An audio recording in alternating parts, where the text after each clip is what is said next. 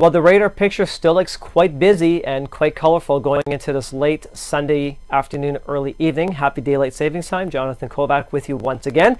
The general movement of our snow is moving from west to east as this widespread area of snowfall tries to diminish out of our region. There's a bit of a break between Timmins, Driftwood, and Kapuskasing for a good hour or two this afternoon, where the snow came to an end for Kapuskasing and started again. But the visibility has improved to between 5 and 15 statute miles between these two manned observation sites. One big bulk or area of snowfall leaving the Timmins area towards Highway 101 east and Highway 11 north of Earlton.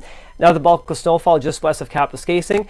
Despite this, the direction of travel for this cell of snowfall southeast of Timmins is going from south to west towards the Quebec border, but it's trying to shift over to the opposite, moving from northeast towards the southwest behind Kapuskasing, and that's as a result of a wind shift, which I'll show you in just a moment.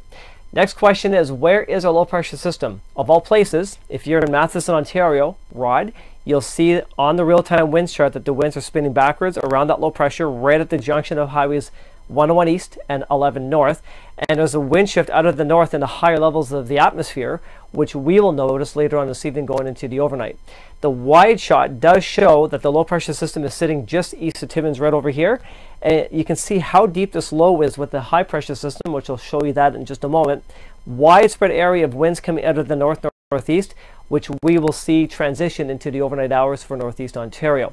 Speaking of high pressure systems, guess who's helping to fuel in cooler temperatures with the northwest winds?